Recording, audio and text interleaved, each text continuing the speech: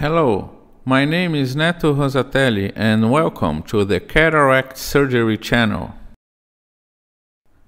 This commented surgery is on an I.F.I.S prone iris with very poor dilation, overcome with the help of the B-HEX Pupil Expander.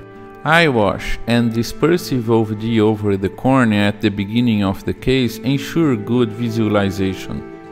Despite adequate preparation and dilating eye drops use, the pupil remains small.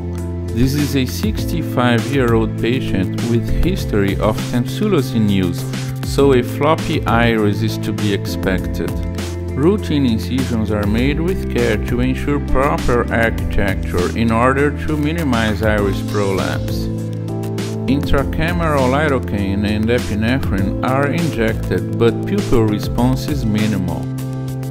It is a floppy iris with a small pupil, and certainty of intraoperative floppy iris syndrome makes me decide to use a pupil expansion device, in this case the B-HEX Pupil Expander. Dispersive OVD is used to fill the anterior chamber and also under the iris to facilitate the B-HEX ring placement. The B-HEX needs no injector, easily passing through the incision with the help of a microforceps. The device is initially placed over the iris and then the flanges are engaged. The pupil is really small, around 3 mm in diameter, but being an elastic pupil, I decide to place the ring with no prior pupil stretching to see how it goes.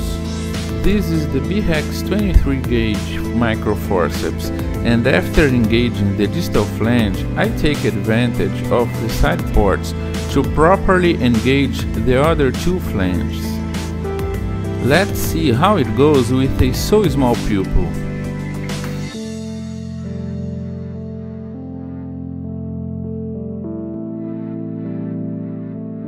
Pupil stretching is recommended when a rigid pupil is less than 4.5 mm in diameter. Maybe a Sinskey hook or a similar instrument could be used to engage the flanges, but control with the microforceps is on another level.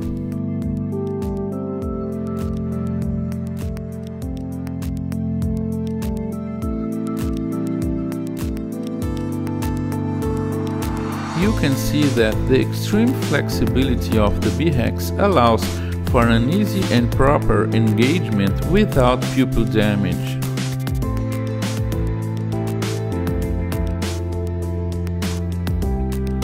This engraved Inamura forceps gauges dilation at 5.5 mm, and a proper sized capsulorhexis is easily performed within the confines of the acquired pupil size. The device is completely unobtrusive and does not hinder routine maneuvers. A very challenging case has been tamed to a safer and easier procedure. Hydrodissection is performed and you can appreciate the iris floppiness now. The B-HEX is challenged but bravely holds its ground.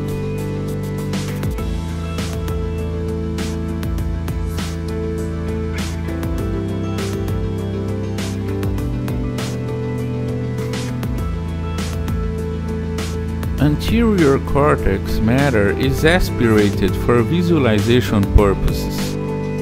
I then make a trench to gain space and to facilitate maneuvers, as I intend to stay at the iris plane when emulsifying this relatively soft nucleus. It is a deep trench, the way I like it, and an easy and perfect crack all the way to the epinucleus is achieved, greatly facilitating the rest of nucleus management.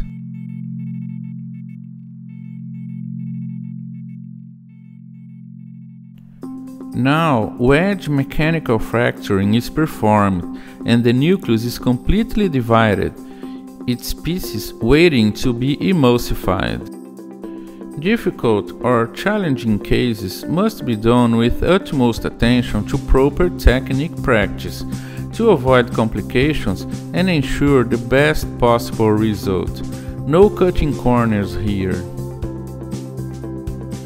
That's the way to go.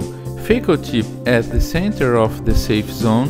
Chopper helps bringing the pieces and performing protective maneuvers.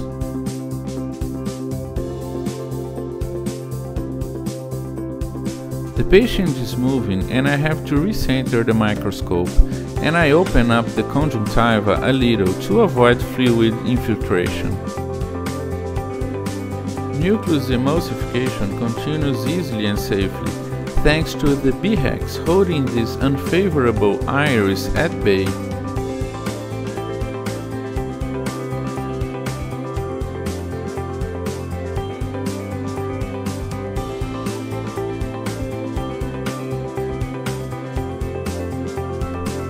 When finished, I carefully exit the eye and fill with OVD to achieve a little more dilation when entering with the IA probe. I provoke a small decimate detachment, with I will be careful not to extend it more.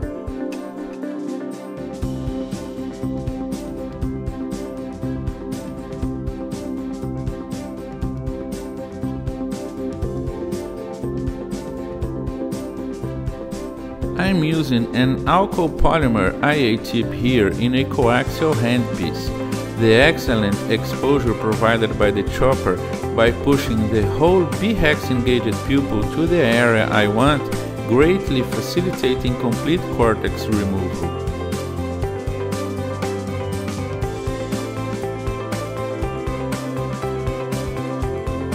Visualization is great, and this potentially dangerous step is done easily. Please watch until the end of the video, where I put cards linking to more B-HEX videos so you can watch and learn more about this device.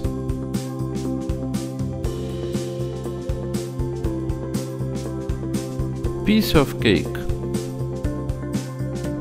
A good capsular bag and anterior chamber filling is done, and IOL implantation follows in a completely routine manner, the B-HEX allowing for easy positioning without any obstruction or entanglement.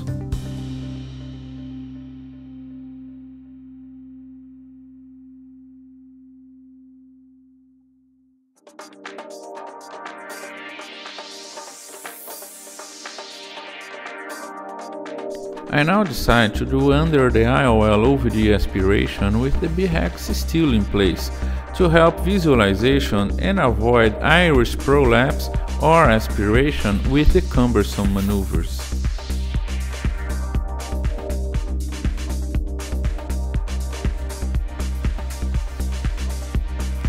This is an important step.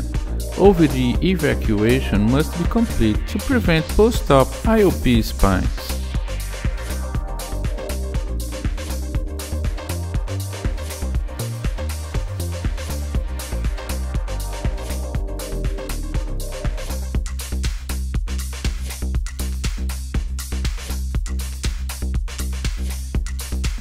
It would be a difficult step to do with a small pupil, the B-HEX providing access and safety by holding the pupil away and stabilizing the iris.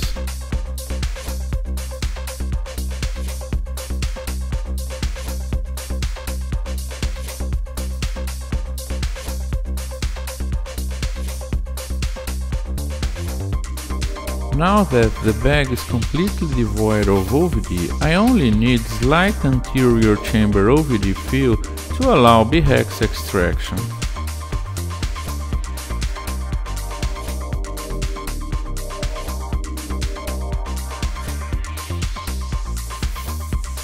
The flanges are easily disengaged without much manipulation, and the ring is simply pulled out of the eye with the microforceps.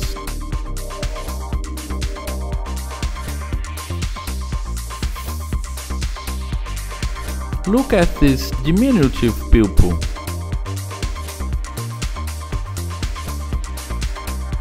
I enter with the IA probe and let reverse pupillary block to happen. It helps opening up the angle and the iris gets stretched, making for a much easier and safe OVD aspiration. This is an useful trick. The reverse pupillary block is broken by tapping the IOL to allow any OVD still remaining below the iris to come forward and be aspirated. The strategy of aspirating the bag's OVD prior to removing the ring proved its value. The small incision on decimate detachment ensued some stromal hydration. Incision sealing is done and a very challenging case is finished. The B-HEX Pupil Expander was a real game changer in this case, allowing this I.F.I.S prone iris to pass completely unscathed throughout the whole surgery. I wish you luck with your I.F.I.S cases. Search NETO ROSATELLI on YouTube or click on the link below and visit my other channel with Cataract Phaco Clips. Please like, share, subscribe and turn notifications on so you don't miss upcoming videos. Thank you for watching.